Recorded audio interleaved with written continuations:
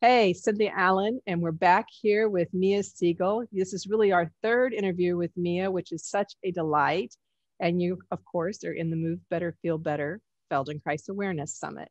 And just as a little reminder, in case you didn't watch the other two interviews, Mia was Moshe Feldenkrais's first official student and practitioner that he trained.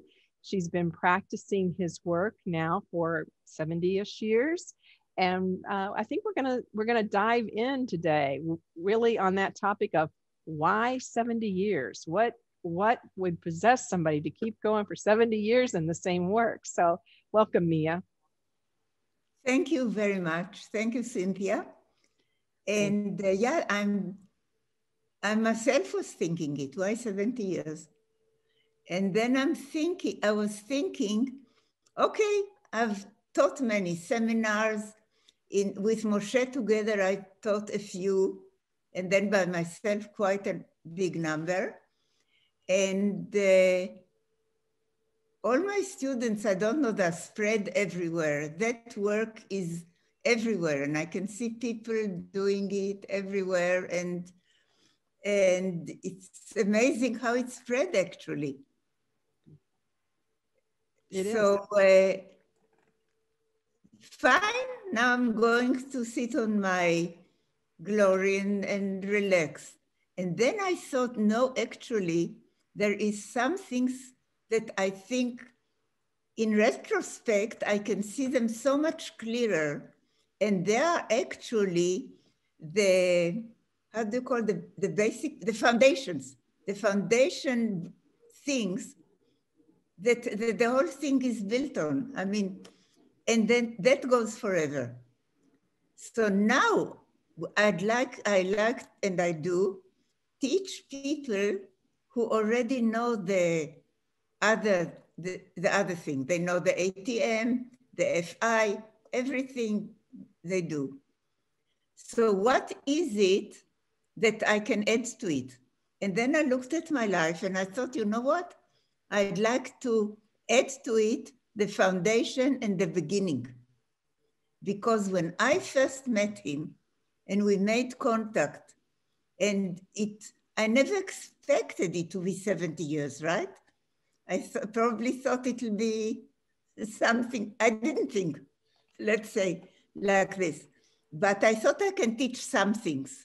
And today when I look, it was in those foundation years before we started traveling and before we had plans and publicity. The publicity I'll tell you what I think. I think it changed everything. But when it was no publicity, what was it? What made somebody like me, and as you see, my daughter and my son and my family, what attracted us? And then I thought it was actually the freedom and the no attraction and no program and the spirit of the way we did it. Today they talk about one step at a time, or how do you call it? Mind. You're talking about mindfulness. There you are. He started mindfulness long before it had a name. That's why I forgot it. So, and the thing happened organically.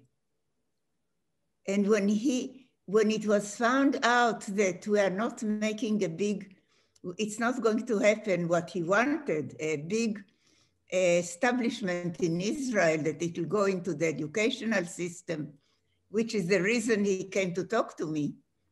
When we found out this is not going to happen, we just continued. Why? And I looked at the way we continued and how it attracted itself. Because it started like a friendship, a pleasure. Everything was a pleasure. So let's say he came and he met the family and he liked them. He did things with my children and he liked it. He was dying to express what he's doing, really, bring it out. And here he had a wonderful audience. He was a wonderful storyteller. And when he'll stand there in the room, I mean, he filled up the room. His stories, everybody listened to. It could be my parents, it could be our friends, it could be our neighbors. He had to tell what he had to tell. So in this spirit, there was always laughter. There was always joy.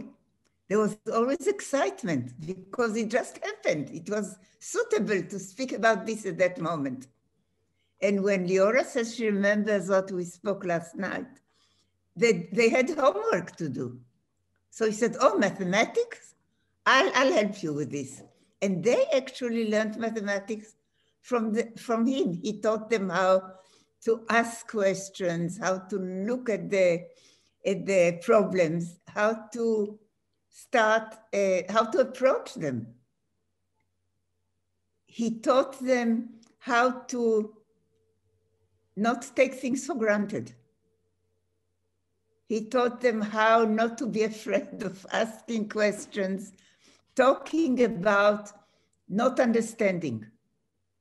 You know, Mia, when you say that, one of the things that I feel like the method is somewhat good at, or if people allow it to affect the rest of their life, which I find it hard not to affect the rest of my life, is critical thinking. And as you're talking, I think about like the questioning process that you're talking about, that we just don't accept things at face value. There's a lot of different angles that we're trying to look at and understand through this process of questioning. It seems like to me it has such major ramifications for life. It is, and that's what is guiding me until today. And that is what he brought in without, is what saying, look, I'm going to give you ways of analyzing. He didn't. He just said, there's a question. What do you think? How do you approach it? And he put them in situations through doing homework. Leon would come home and say, we had a problem in geometry. I didn't know what to do. That'll spend a week or so with Moshe going into it.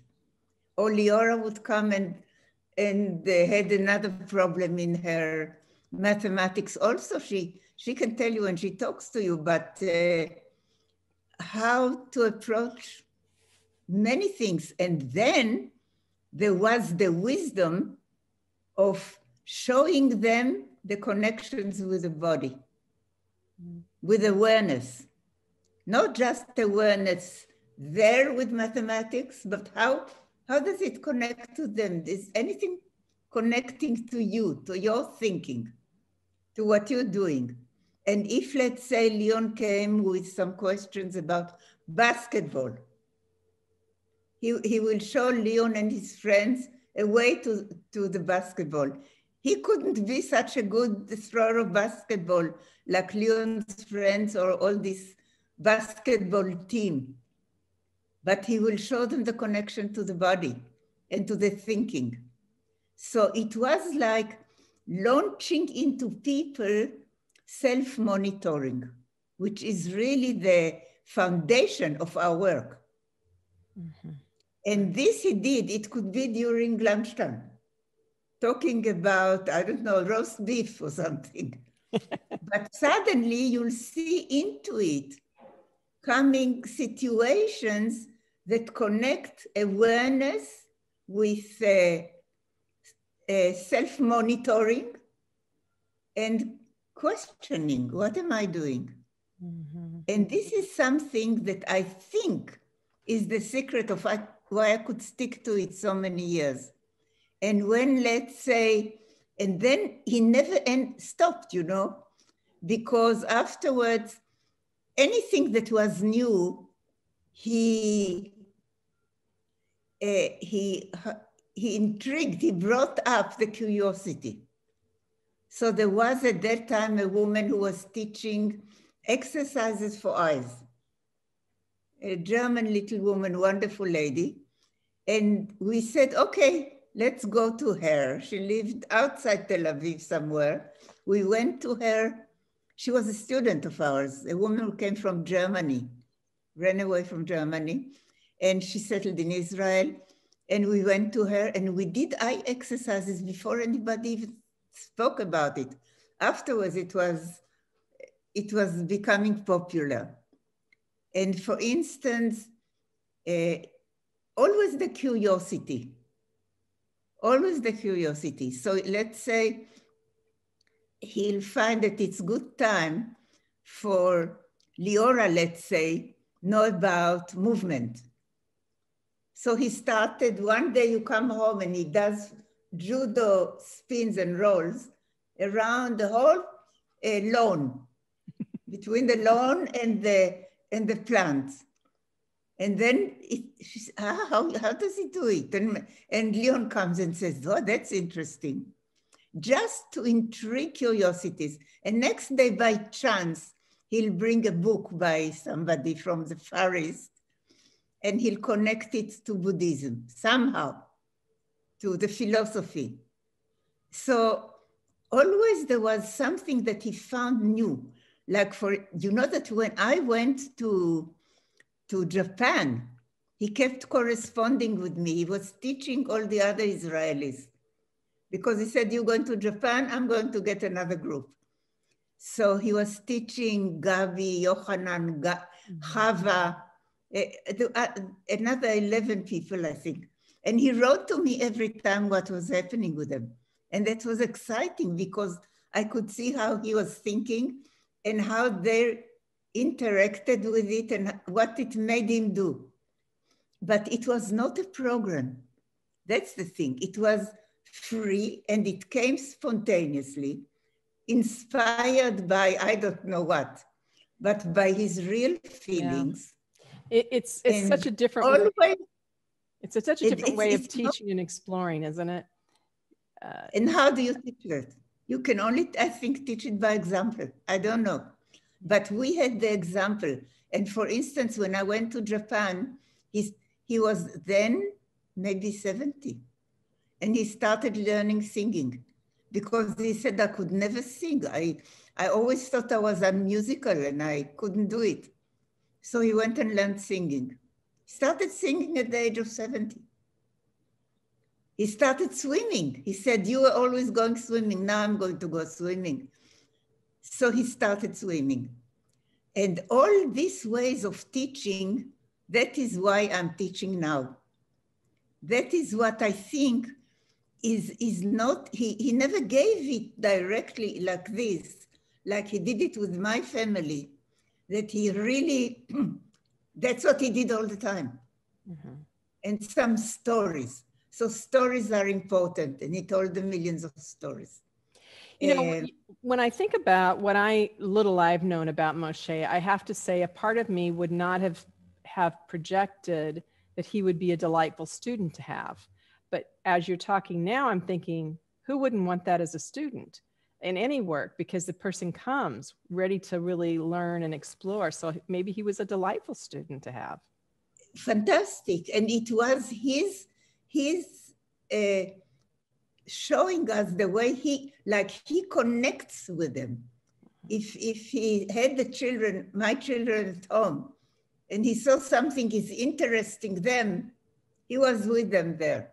Mm-hmm. You're interested in painting? What's painting? Let's see. And that's how he did. And that's what I do now when I teach with my all people who teach Feldenkrais.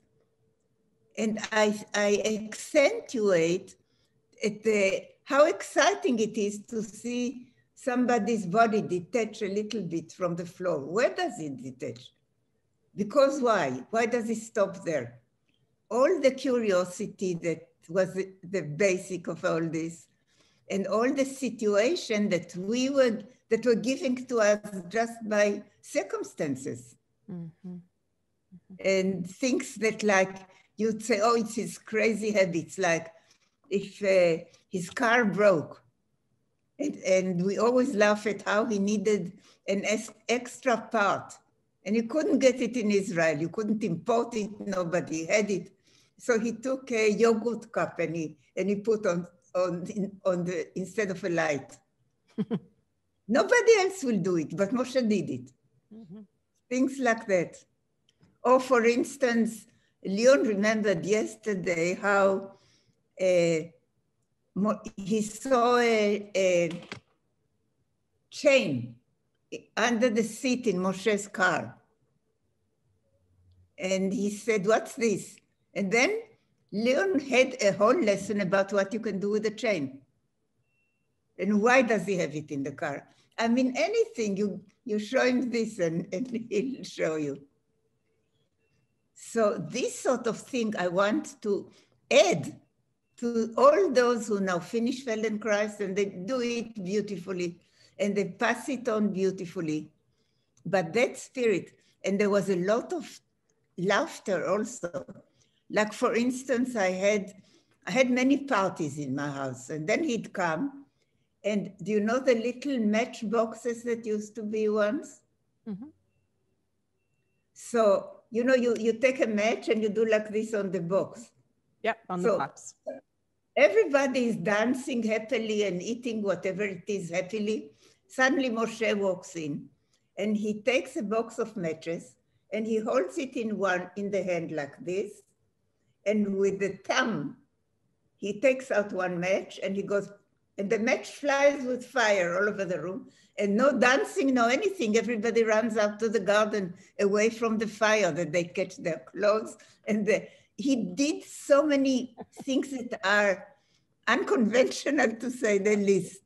But I think that there was more laughter than I can see in our courses today. Yeah, it sounds more like laughter, it. More joy, more real. Do what you want to do, not because it's in the program. Mm-hmm. How much older was he than you, Mia? He, I think, 20 years. Something. 20? No, I don't know. Wait. Anyway, older. Older. So yeah. And would you? So you're describing someone with a voracious appetite to explore. Yes, and also to have fun. And to have fun. And I think that's definitely not something that was in my mind about Moshe. That's why I wanted to be known.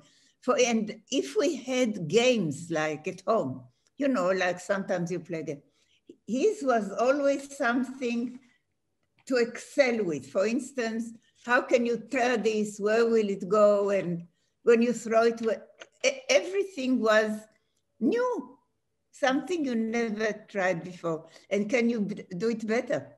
Mm-hmm. What makes it better? Right. And so part of what I hear you describing is that it doesn't get old for you, and it didn't get old for Moshe to observe the small details about how someone did what they did, and then as it unfolded, to be excited about that. Yes. And we are such now a culture of achievement, and everything has to be kind of fast and big and flashy. And now we're here going, well, I just got to watch a video with Olena Netafor where she's helping someone. And in the middle of watching the video, as she's helping him, I said, "Oh, there! Finally, his weight shifted off of his left sitting bone." You know? And it's like you're waiting for it the whole. I'm like kind of like thinking, when is he going to discover that? Is he going to discover that? Maybe he's going to discover that. And then I'm wondering also, like, what's going to be the impact on his discomfort, right? Is it going to help it to go away? It looks like to me, if he discovers it, his discomfort will lower. I think that those kinds of like really small details and helping any of us to be excited about those is such a gift. No, that's the gift. I mean, that's why to do it. Mm-hmm. Otherwise, why do you do it? And when you say this story is interesting, what you're telling me, because you were looking for him to discover something. Yeah, I was.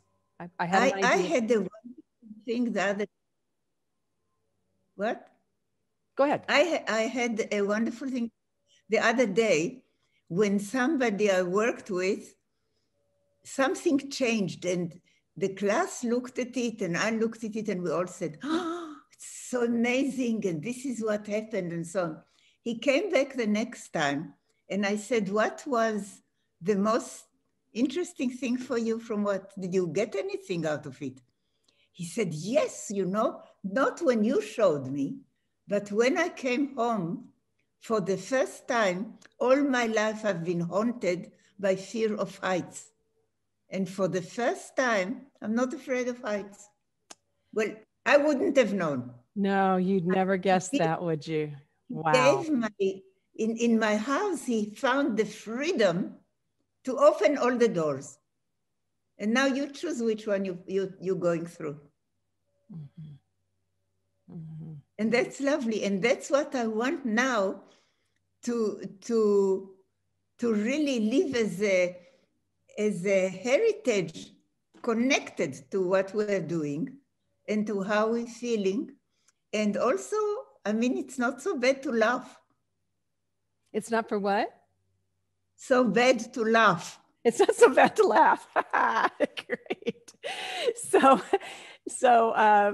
I love this. I mean, I love this idea that the heritage you want to leave for us is this delight, absolute delight in discovery and change and not knowing where it's going to go. Yes, no, but catching it when it's coming from other sides and you're saying, wow, that's fun. That's fun. Yeah. And then laughter. Yeah, it's so necessary. And he used to say, even in America, when he was under pressure and many people, and it was heavy. In America, it was heavy.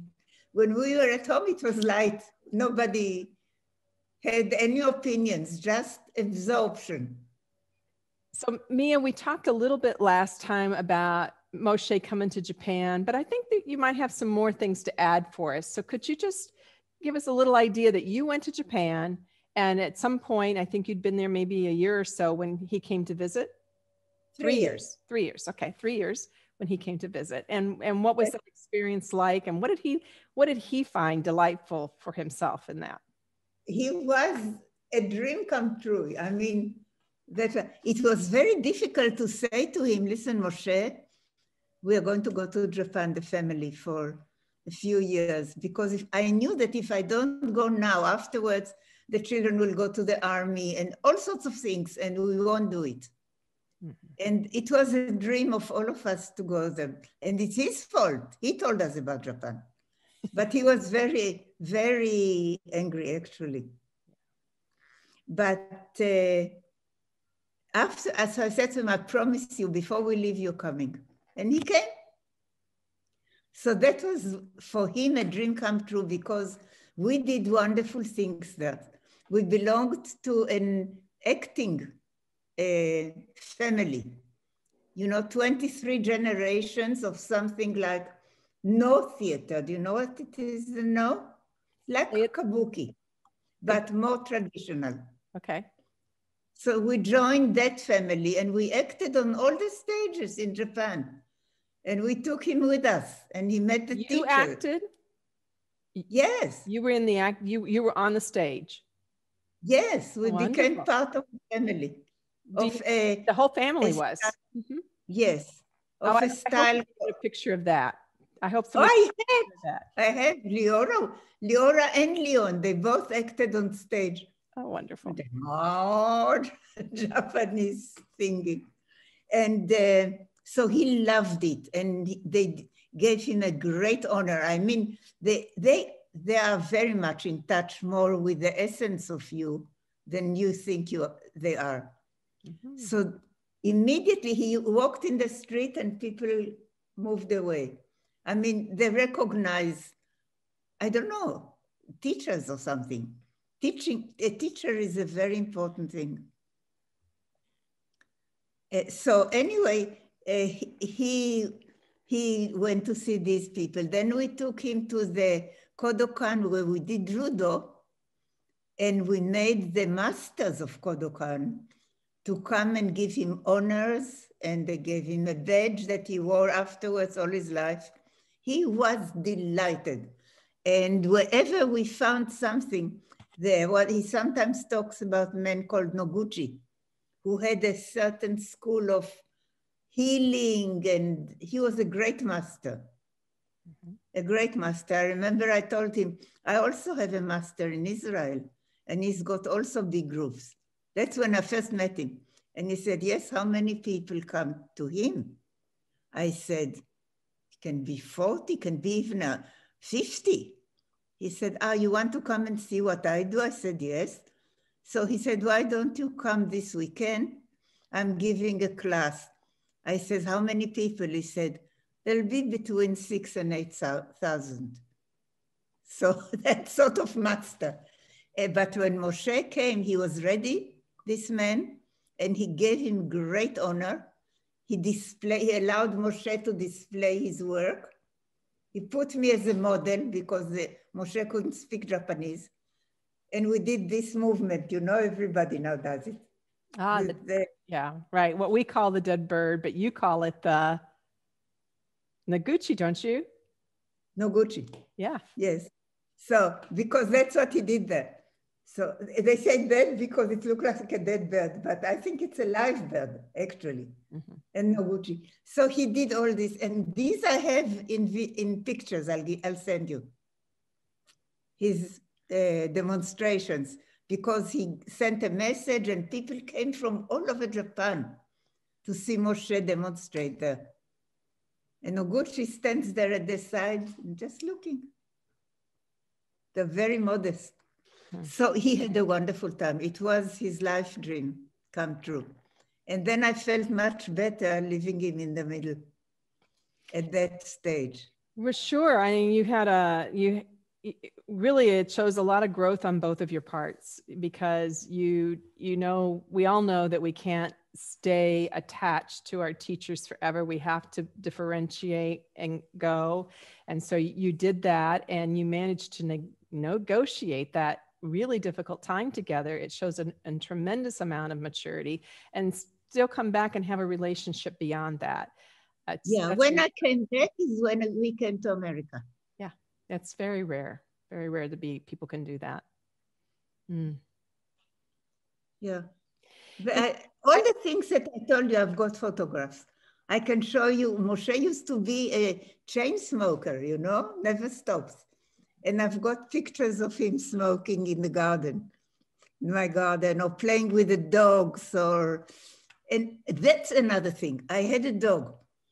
When she had puppies, he called Leo, right? He called Leon, and he said, look at the puppies, they do this, look at the mother, she does. Everything that he could was an opportunity to show you something you've never known before. And that was a wonderful quality.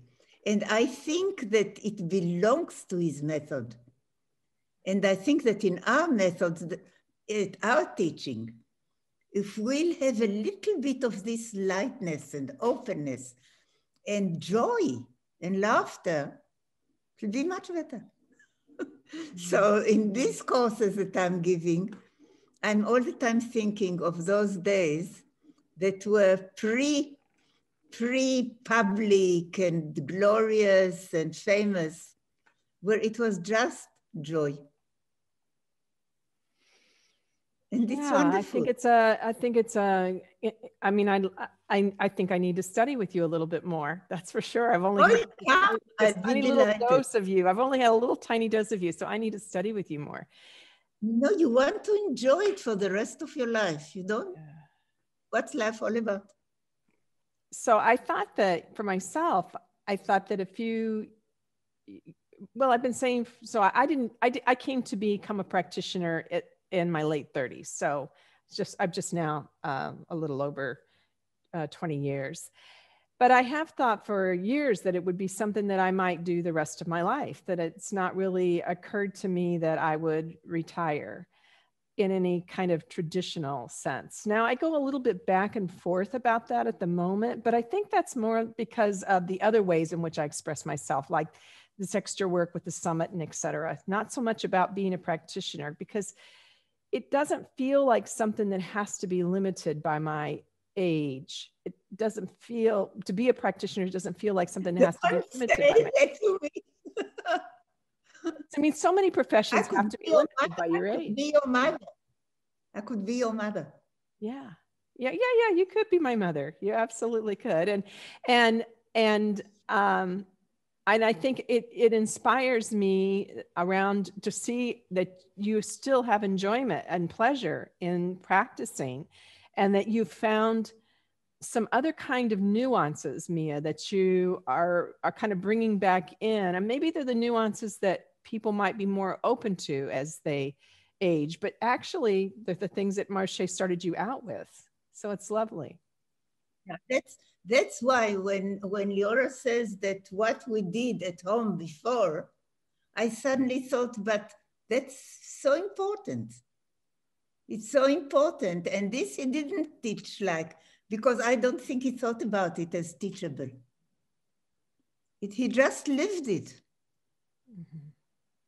But it's definitely the thing that holds together all the foundation. And do you think he ever started really thinking about it as a profession in the time that you knew him? Was it after San Francisco? I've heard that he realized people expected to do it as a profession. I mean, is that what changed it, when people started to think about it as a profession?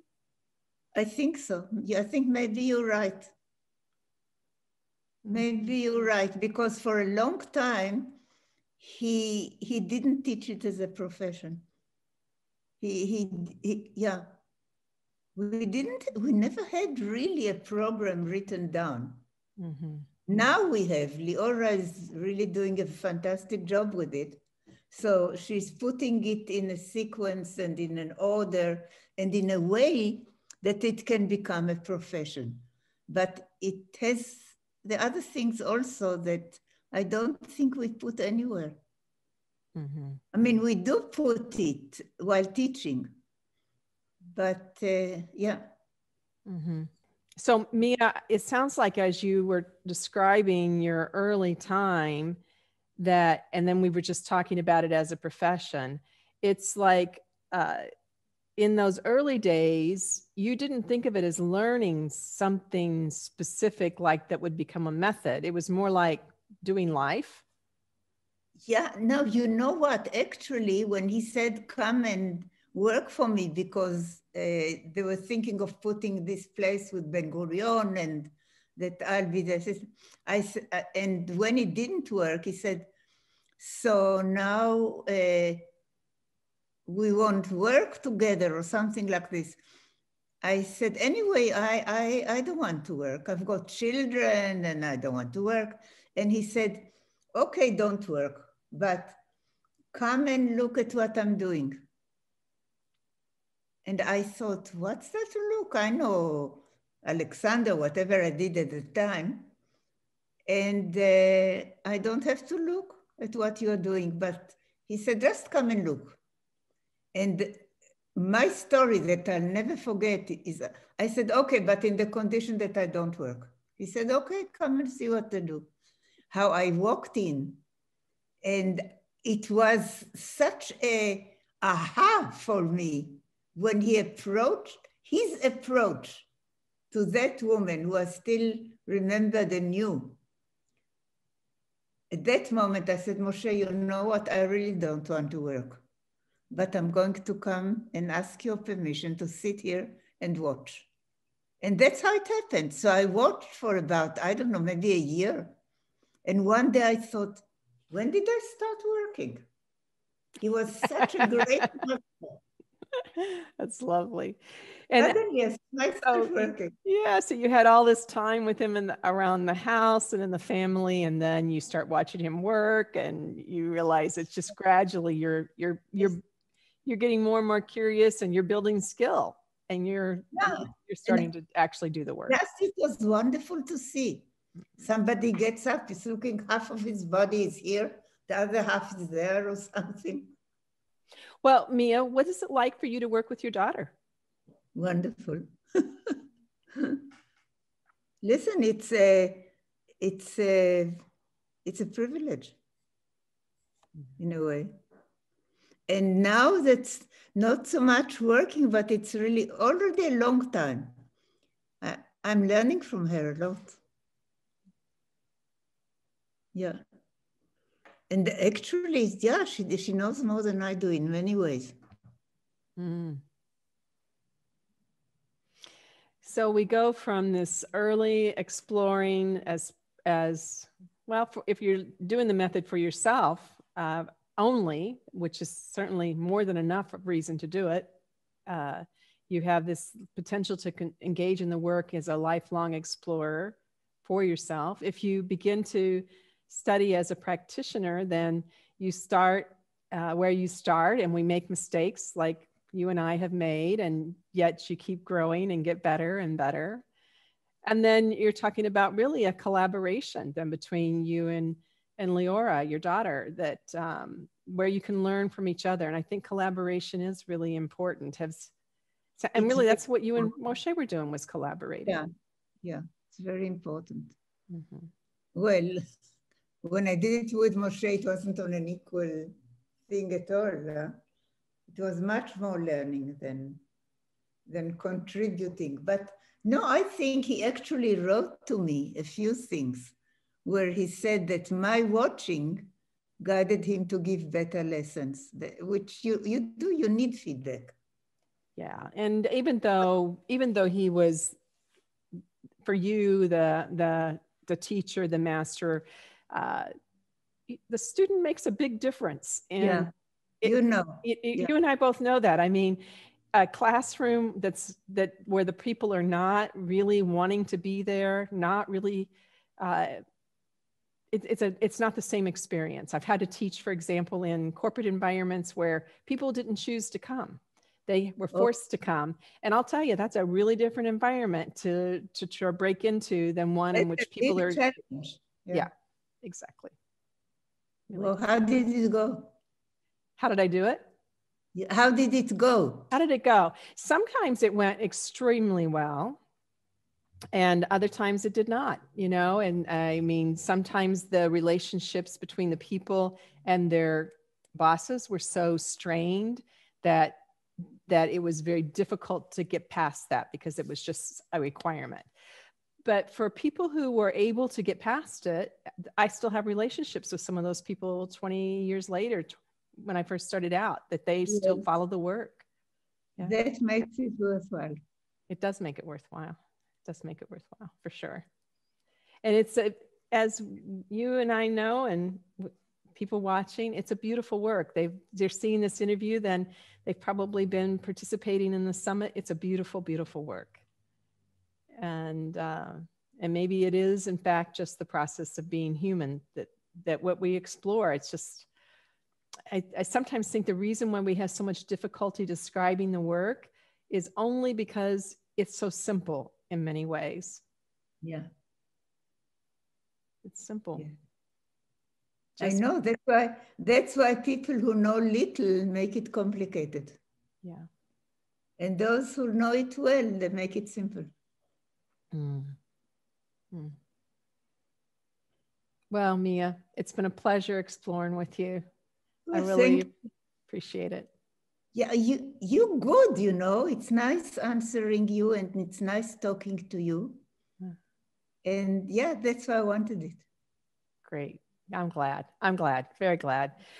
Okay. Well, I will send you pictures. Yes, we will share them with people. So I know people will want to see them. Yeah. Okay. Bye, everybody.